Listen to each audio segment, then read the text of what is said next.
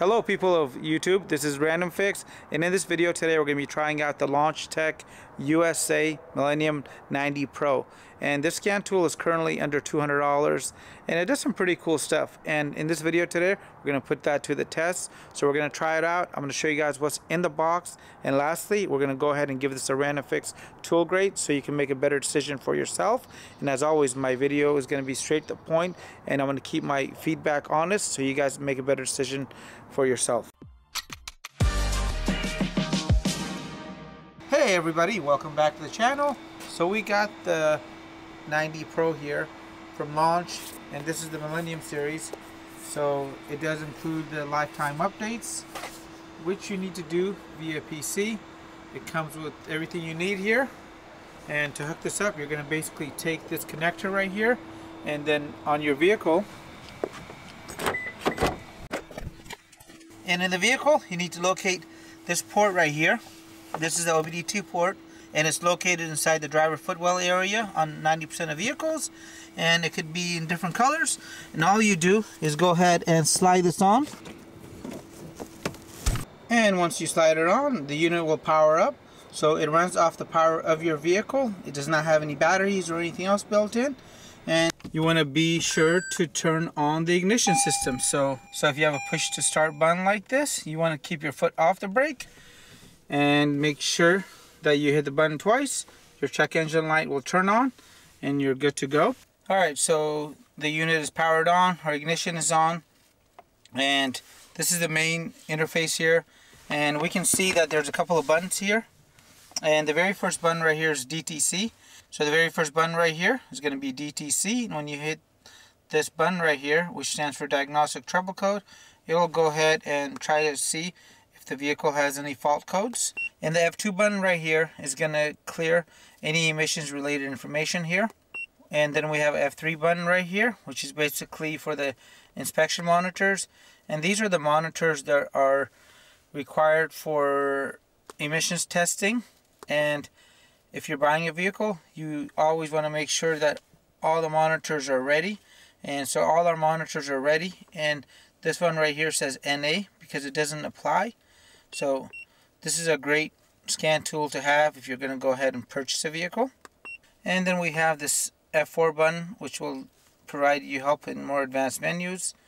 So on the main menu here, we have 4 different sections. We have Diagnose, Review, where you can go ahead and play back certain information.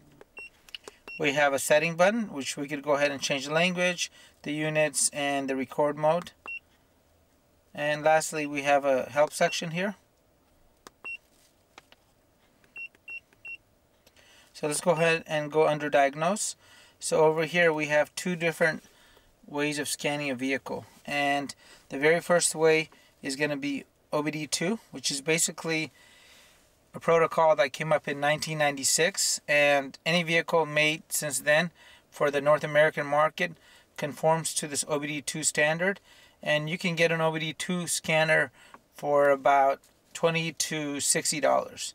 And then we have the scan function right here, and this scan function is the reason why you're paying $200 for this tool. And this will go ahead and allow you to scan the Toyota side instead of just the generic onboard diagnostic side here. So let's go ahead and choose that. And then you got to go through the menu and choose your make. Mine happens to be a Toyota, but I just want to show you what makes are available. So we have Fiat, GM, Isuzu. There's a bunch of makes, and this should cover any vehicle 1996 and newer. And I went ahead and updated the software last night, so this should be all up to date. And I did want to point out this unit has a 3.5-inch screen and it is not touch screen, so you do have to navigate using these buttons here. Touch screen would make it a little bit easier and just give you an alternative way of using it versus just the arrows here. So let's go to Toyota, and right here we could go and diagnose. So let's see if this one works, and choose the area your vehicle is made for. Mine happens to be made for the North American market, and I'm going to go ahead and do an automatic search here. So it's going to go and attempt to find all the different modules. So this scan tool here has access to the engine, the transmission, the ABS, and the SRS system. And the SRS system is going to be the safety restraint system. So later on we'll actually turn on airbag light and see if this can actually clear it. And then it can go ahead and do, I believe, 6 different resets. So it can do ABS bleeding, and we'll cover that a little bit more towards the end as well. So on this particular vehicle here, it only picked up 2 modules here. It picked up the VCS in the ABS unit, and it picked up the airbag system. So I don't actually have access to the engine or transmission on this vehicle here, which is definitely not a good sign. And I can still access that information on the OBD2 side if I went back. However, that information is not as valuable as the information here on the Toyota side. So OBD2 side, we can go in here and access the OBD2 side here, and it gives me the inspection monitors, lets me know all 8 monitors are complete and 0 that are incomplete. So you get a nice little glimpse of what's happening with the vehicle. And now we can go ahead and read codes, erase codes, and this is just for the engine control module. It doesn't include the ABS, the SRS systems, or the transmission. So we're going to go and read the codes, erase the codes, check the inspection monitors again, view some of the data streams here. And on the OBD2 side, we're going to go and select all the items. And here we have 38 different data streams we can monitor. So if I was to start the vehicle,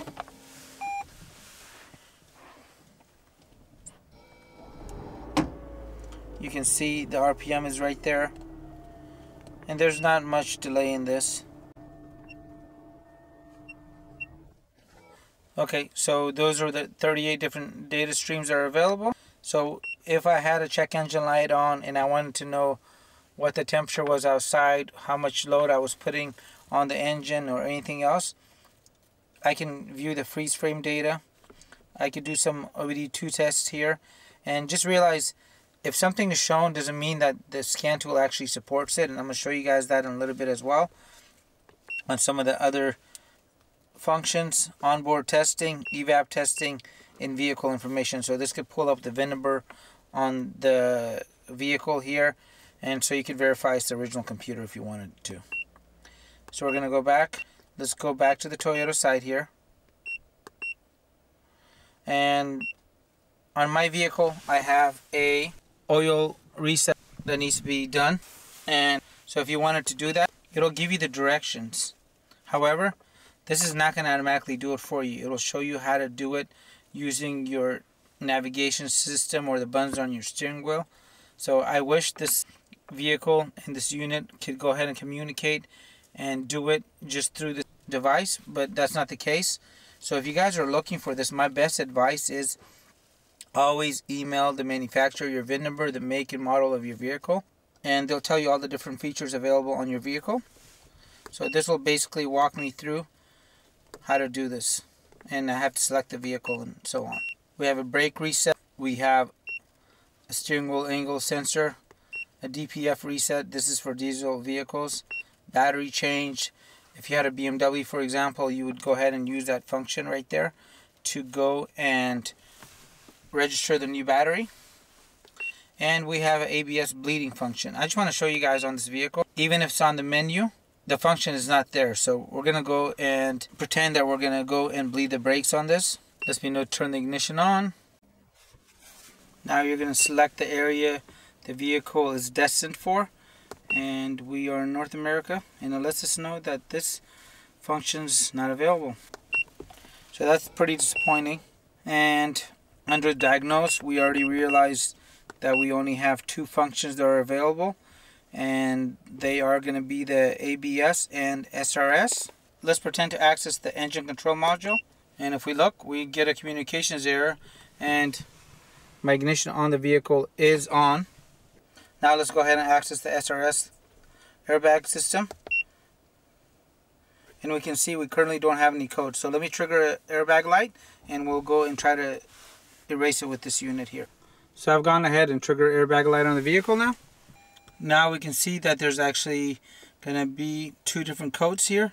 So we have a B, which stands for body 1876, and also another code which is the identical code. So one is going to be pending and one can be permanent.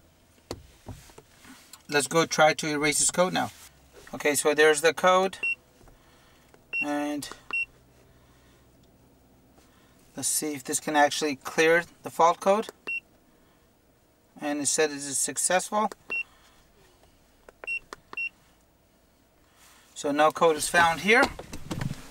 Let's go and start the vehicle. And we can see that the vehicle is on because it says ready right there. And there is no more airbag light on, which is great. So far, the unit's OBD2 functions work. The Toyota side only gives us limited access to the ABS and their SRS system. And let's go ahead and try this out on another vehicle. We got ourselves a Mercedes, and we happen to be sitting in a 2016 Toyota Prius. So this really should work, as it's not a 1-month-old car anymore. And the Mercedes is a 2019, and that should definitely be able to work too. So let's see what happens. Alright, so let's try out the Mercedes here.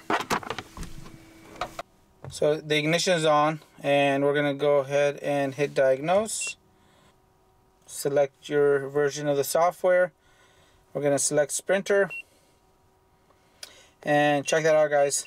It does not list the 907. It only has the older model, so that is definitely not a great thing there. And on the OBD2 side, we can see it's able to access the OBD2 side of the vehicle here. And we got 9 monitors already, 0 that are incomplete. And it has 24 data streams that it supports.